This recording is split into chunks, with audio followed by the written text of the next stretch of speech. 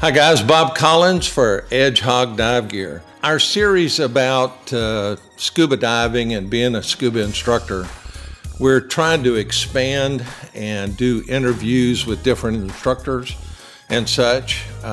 Today I'm in Southern Cali. I'm here with Jade Scuba Adventures and here with Jake and the famous Ashley.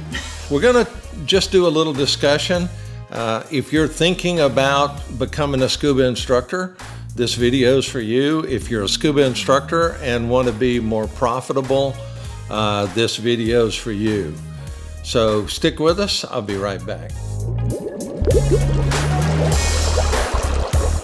Jake and Ashley were nice enough to visit with me. I'm here for the Long Beach Scuba Show. We're going to be talking scuba instruction. I had breakfast with them this morning. We did some great discussion, and I think you're going to get a lot of benefit out of what we talked about. Jake, how long have you been teaching? I have been teaching for 2 years now, actually. Okay. Ash? I've been teaching for about 4.5 years. Yeah. And what got you into teaching? One of my instructors during open water class offered a GI Bill program for me to become a scuba instructor, and I said, why not? So that was in Utah, right? That was in Utah. Yeah. Yes, there's diving in Utah. And Jake, what motivated you? The scuba addiction. I cannot get enough bubbles, and so after I finish one training course, I say, what's next? And eventually there's nothing left but to become an instructor, so here I am. Okay, good, good. Now, you're part of the Edge-Hog Professional program, and I'm going to ask you how that's been going for you and why you got involved in that. So one of my original instructors, my mentor, actually turned me on to hog regulators when I was a brand new diver, and that's how I found out about hog. And as we looked at opening our own business in California, we wanted to have some equipment to sell to our clients instead of saying, hey, do training with us, go to somebody else for your equipment. We wanted to be kind of that full service idea for our clients instead and be able to deliver it at their pool sessions. So Hog and Edge were that option for us. Yeah. Now, Jake, you guys operate out of your own home facility. How does that work out for you? It works great. It's a really personable approach instead of the stale like shop setting of we meet our clients. It's a nice little backyard pool. It's small classes. We bring our gear there for them to look at the mask, snorkel, fins, and just they get to try it out in the pool before they even buy it. And then we have it all available for them, and it makes it really nice and easy. So you guys have a really nice website.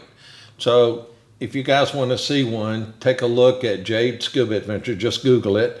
I'm also going to put a link in the description down below. So if you click on that, it'll take them to their website, and you can get a lot of good ideas for your website there also. What technique do you guys use for pricing your courses and such?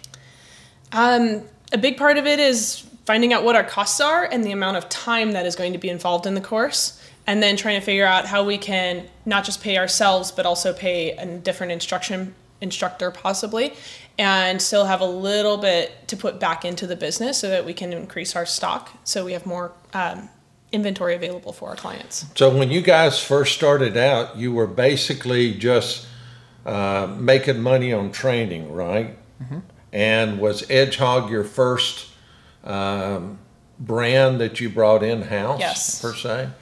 But you've added on some others since then, right? Mm-hmm. You guys out there, you got to understand that, you know, the whole paradigm of scuba training and scuba sales, of course, we see the Amazons, we see the internet situations that are going on, but it's really important for you to develop your own style, your own realm of what you're trying to do. Has equipment sales kind of increased your bank account? Absolutely. Yeah.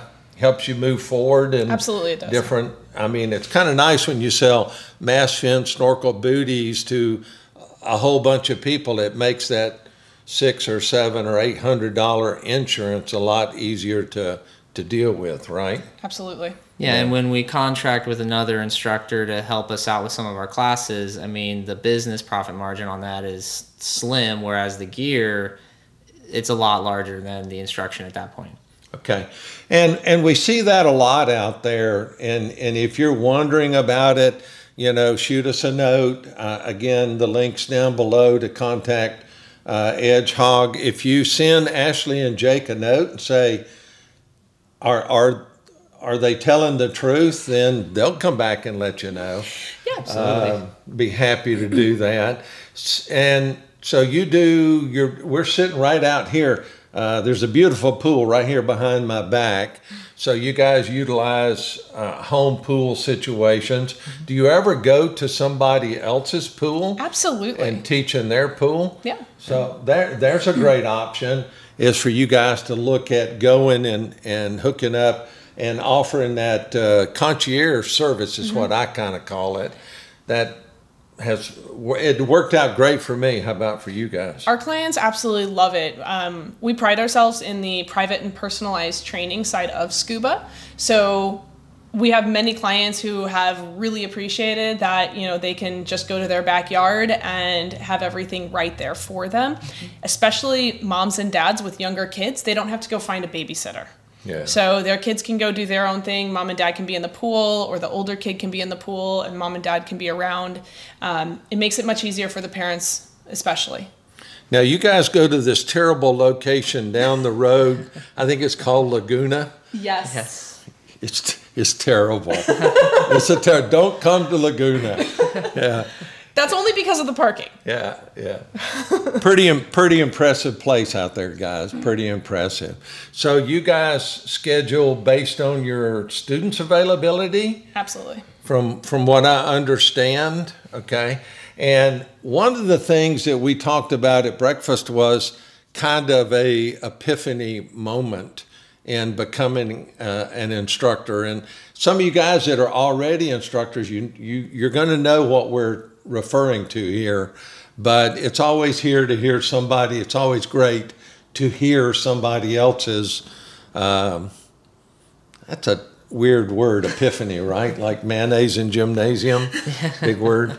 But what was your epiphany moment as an instructor? My big thing was definitely when I found a diver who had died during a dive and realizing the basics that were not followed on that dive, and how much we can brush them over because we're like, oh, those are the basics, those are the easy, everybody does them, so don't focus on them. And instead actually realizing the importance of those basics, the buddy check, the have a buddy, the make sure you plan the dive with a buddy, don't just go out as a large group, your dive planning, only diving to what you've been trained to. If you're an open water diver, course director, 60 feet, course director. You know, those kind of things. And when I saw that accident and reviewed all of the information in that investigation, finding that if just the basics were followed, we'd be okay and we'd still have that diver. Yeah. How about you, Jake? So going back to my addiction and the training, when I first was getting into diving, I didn't feel all that comfortable with it. And I ended up actually getting my training through 3 different organizations and 3 different shops. Yeah, addicted.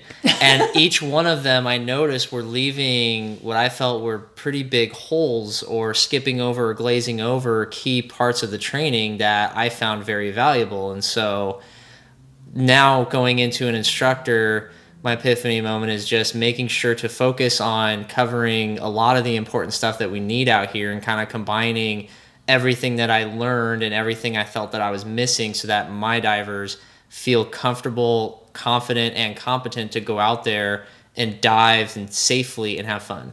Yeah, you know, we talk about it and it's something we smile about, but it's one of those things where if you really consider it, when they take somebody that's maybe in college and they're playing ball and then they get picked up by the big leagues, they go out there and when they step out there on the field with the big leaguers, one of the first things they do is send them back to basics, you know, go back to fielding, go back to batting, that sort of thing. And I think for all of us, especially experienced instructors, this is not just about Edge-Hog, but this is about instructing, period. And for you folks that are new instructors or getting ready to become instructors, the basics, like what Ashley was talking about, are so critical to everything we do in diving. How about role models? Any role models for you? Absolutely. So Jay Barth out of Salt Lake City, Utah, was my course instructor as I came up through the ranks, so to say, in scuba. And he's been my mentor ever since. I literally can call him 24 hours a day, 7 days a week, and he's there to answer my questions. Should I ask you who your role model is? So my role model has been the person who taught me to be a dive master right over here. She got me into the world of professional diving and then also introduced me to Jay Barth, who taught me to become an instructor. And both of them have been incredibly influential to me. Everything that she said, Jay, has been a huge help. And then also just having Ashley right here to always kind of ask her opinion of stuff, because she does have more experience than me and taught me to become a dive master and pretty much set me up for success to be an instructor. Like Jay Barr said, oh, I should give you a refund for your IDC because I didn't have to teach you anything. So it's really nice to have a role model. In addition, it's really nice to have other instructors out there that you can, some of them you wouldn't, to be honest with you, and I think we just touched on that, you don't want to be anything like, but some of them you would hold up, like we just said, as a role model. And then there's those others that the little snippets that you pick up when you're around other instructors, you know, hey, I want to take that and add that to my dive kit. You know, I want to maybe take this from this one and add to my dive kit. Stuff like that really makes a huge difference in our profession. Wouldn't you agree? Absolutely. Absolutely. Okay. You may have noticed I didn't mention anyone from those other shops that I did all that other training with as role models. There's a reason for it, you know? Any role model with Edge-Hog you should talk about? Yes. Maybe that guy that's sitting here talking to us. I mean, Bob Collins has been amazing. We've called him many times, and even though we're 3 hours apart in time, I paid him big money to say this. 10 o'clock at night for him, and it's only 7 o'clock at night for us getting out of the pool and trying to make an order and get it here in the next day. And Bob takes care of us and makes sure it's there and ready for us as well. And as he mentioned, we were just having breakfast this morning, and he's been working in the dive industry for many years and was asking us how we structure our business and was giving us some pointers based on things that he has learned. Like, it has nothing really to do with Edge-Hog. He's just helping us out as somebody else who teaches scuba as well. So absolutely, yes, thank you for those tips and working with us and helping us out. It's, you know, being somebody in my position, I've learned from my dad, and this is one of those dad moments. I learned from my dad to always try to help other people be successful. And that's what you're doing with your divers. You're looking to make them successful, and that is making you successful. And I do my best to try to make you guys successful, and I'll do the same thing for you. I'll be happy to help you out in addition to the wonderful folks from Jade Scuba here. You like the green shirts? Yeah. Yes, I still remember our first opening order with Hog when we were first setting up, and it was a fairly large order, getting all of our rental gear and the basics, mask, fin, snorkel, boots, gloves. Yeah, we spent a lot of time with Bob on the phone as he was working with us on our order, going, wait. If we change a couple of things over here, I can get you more stuff and save you money on top of it. He's very helpful with getting us going with that. Appreciate that, Jay. And he was okay doing that while we were telling him about watching dolphins on the beach. Yeah. And I mean, I love Jacksonville. Jacksonville's a great place, but Southern California, way cool, way cool. All right. So I really appreciate you guys taking a few minutes to put together this little video. And we wanted you folks out there, especially you folks that are thinking about becoming instructors, to have a little idea about not only how Edge-Hog can try to make you more successful, but also a little insight into what makes for a successful instructor and instruction business. So we appreciate you watching. If you're new here on the channel, please reach down there and hit that subscribe button. If you have any comments about what we've said, for myself or Ashley or Jake, drop them down there in the comment section. We really appreciate it. And as we always say here at Edge-Hog, dive safe. Thanks a lot.